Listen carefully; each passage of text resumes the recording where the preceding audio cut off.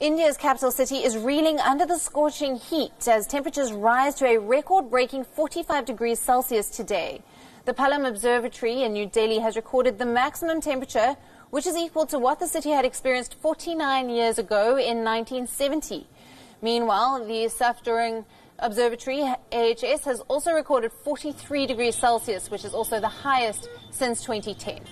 According to the meteorological department, the temperatures are above normal by 4 to 5 degrees, and this marks the return of severe heat waves across Delhi and adjoining cities. According to the forecast, the hot weather conditions are going to remain in similar ranges for the next coming days.